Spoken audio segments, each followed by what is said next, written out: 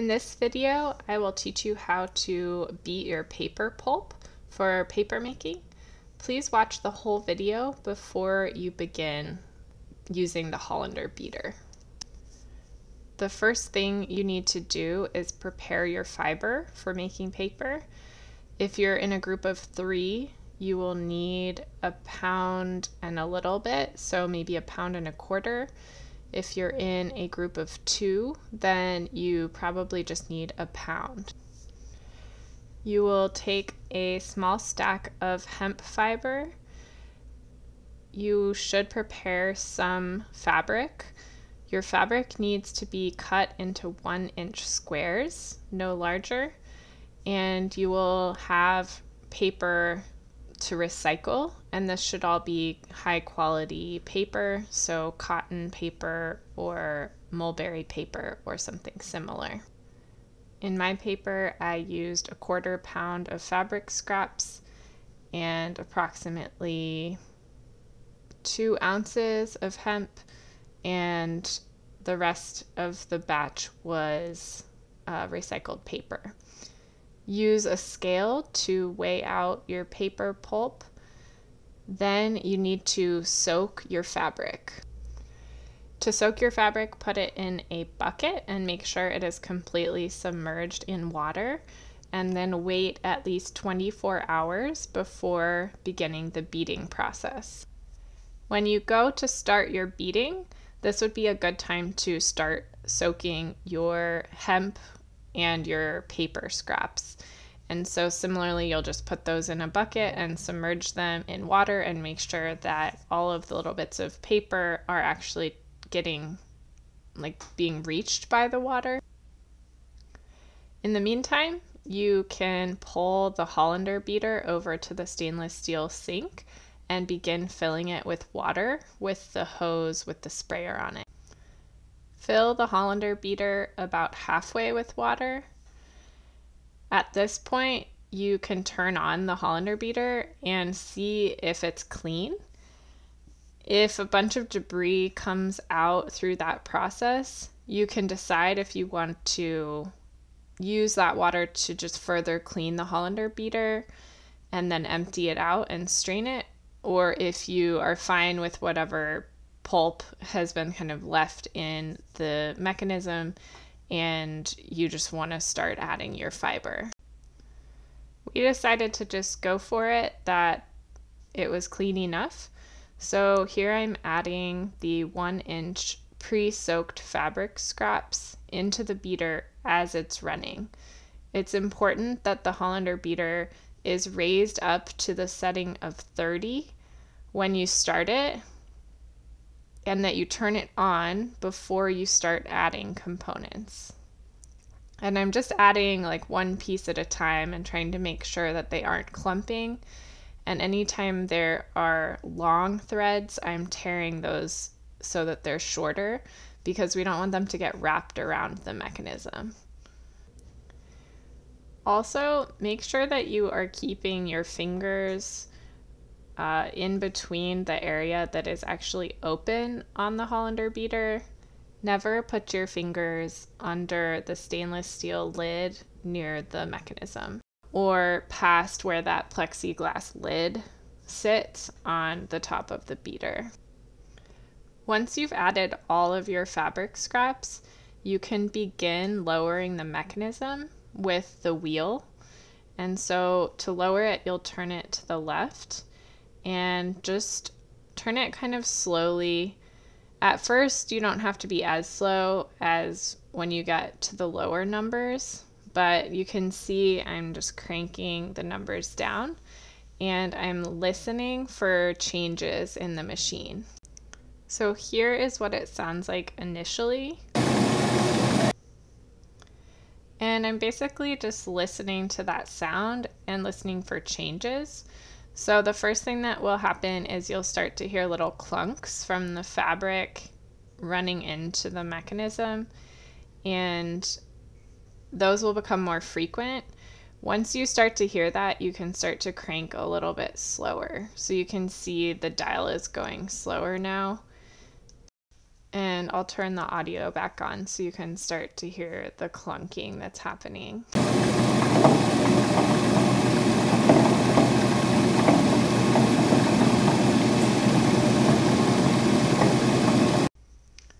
I'm going to crank it a little bit more, and then I will let you listen to the frequency of those knocks, and I'll show you where I decide to stop. So anytime the noise increases dramatically, you'll want to stop there and let the machine run. Let it run for 5 to 10 minutes each time you reach a point where you can tell that the machine is struggling a little bit. You can also wear earplugs when you're doing this, and there is some ear protection in that room if you want to use it. And you can step away from the machine while it's running, but do stay in the print studio. Here's a check-in of what it sounds like right now. And I think that we can go a little bit further, but it's getting close. And again, this is a 1/4 pound of fabric. If you had heavier weight fabric or a higher percentage of fabric, you might not be able to jump all the way down from 30 to 16 or 15 or wherever we're about to stop. And now you'll be able to hear the sound level where I stop. There is hitting like a lot, right? So I think that would be a good spot to pause.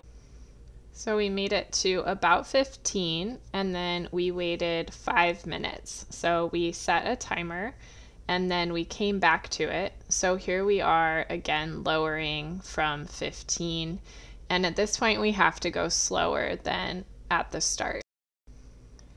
Well, that's being cranked down. I just want to point out that it's possible that your water will be really sudsy if the fabric you're using has gone through a regular wash load with laundry soap. It often will produce suds like this, and so don't be alarmed. You can scoop some of them off if it's disruptive, but it's fine. You can just ignore it. So this is the actual pace that we were cranking this down. And I don't want to change the video because I don't want you to have an unrealistic sense of how fast you might go. But here in a second, I'll give you the audio of the increased sound that was produced as we're getting down to 13 and a little below. It's like, slamming a lot right there, so I feel like maybe we can wait another 5 minutes here. Okay, so 5 more minutes have elapsed, and now we are turning down the crank further. So basically you proceed like this, cranking down until there's a noticeable increase in noise or the machine is vibrating a little more, and then pausing for 5 to 10 minutes. And these are the things that I want you to take notes on, like how long did you pause, what number was the machine at for each of your pauses. For your fabric, you can crank it down to a number that you decide on. I would recommend somewhere between 5 and 10. The lower you crank your fiber down to, the finer your paper will be, the crispier it might be, but also the slower it would be to drain. All right, so we paused again at 9. And then we're waiting another 5 minutes, but I wanted to show you the quality of the fiber at this point. So I unearthed it from all of those suds. And after waiting another 5 minutes, we're cranking down from 9 a bit further.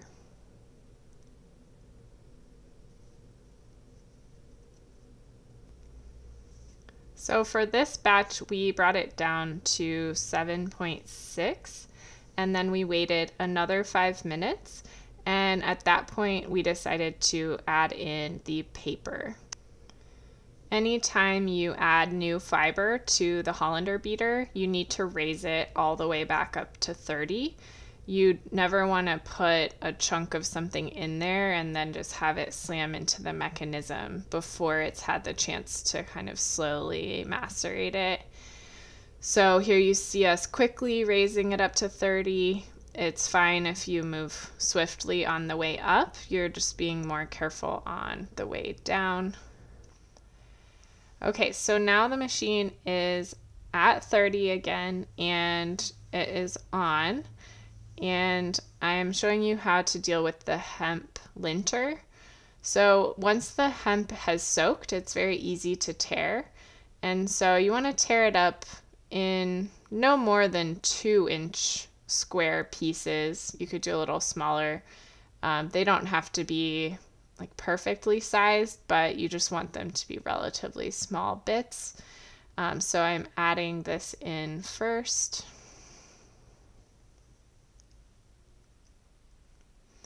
And then once you add that in, or even simultaneously with your team, you can start adding the recycled paper bits.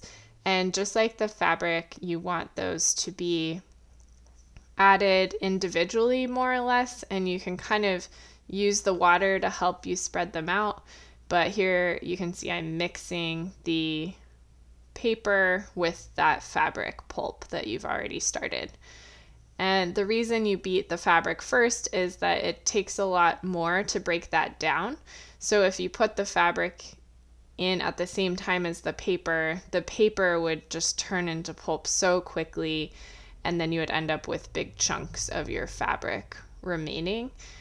Or you would have to beat it so long that the paper pulp was just beaten too much.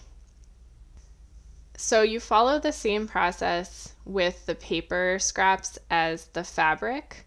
Oh, here I've just found a piece of fabric in my paper scraps. So you want to pull things like that out and just set those to the side. But you follow the same process. So you lower the beater to a point where it's making more noise, and then you just let it sit for 5 to 10 minutes, and then you come back and lower it further until your paper is beaten to a satisfactory degree. To find out if you have beaten your pulp enough, you can take some pulp in a jar and then add some water to the jar to put it more in solution. And then you can shake that up and look at it through a window or in front of a light and see if there are even dispersions in the water. So you're kind of looking for an even consistency in the liquid rather than major clumps. And so this looks pretty even with the pulp, and so I feel good about it. And we stopped just below 6. And it takes quite a bit less time to beat the paper pulp than it does to do the fabric. So just so you know. Also, anytime you want to turn off the beater, this is important, make sure to raise the beater all the way up to 30, because otherwise you turn off the machine and then you have this big wave of water coming around the bend. And that can just kind of slam into the mechanism. So here you see me raising the beater all the way up to 30 again. So here you can see our finished paper pulp. And the last thing that you'll want to do is add sizing. The sizing will make your paper a little bit more resistant to water, to brush, to pen, so that your writing or drawing or painting doesn't bleed into the paper as much. It'll sit on the surface a little better. And so here you can see we are adding 2 tablespoons and a half tablespoon because we have 1 1/4 pound of pulp, but the ratio you need is on the bottle. The sizing lives in the dark room in the refrigerator, so you'll need to go into that room to get it out, and then also remember to put it back in there or it will spoil. Sizing might suds up a little bit, but you can let it circulate like one time through the whole pathway, and then you can go ahead and turn the machine off. Just again, make sure that you've already raised it to 30. Now that your pulp is made, you can dump it into buckets. So you'll have to pull the little stopper at the bottom of one end of the beater and make sure you have a bucket below, and you'll just want to catch the pulp in there, and it will splatter a little bit. The pulp will come out of your clothing, so I wouldn't worry about it. We have 3 buckets that you can use to catch the pulp, so I would fill it just 3/4 of the way. Once you have some pulp, you can fill your bins for making paper. We poured about half of one of the buckets in each of the green bins, and then added quite a bit of water to get to the ratio that you would want first to start pulling your sheets.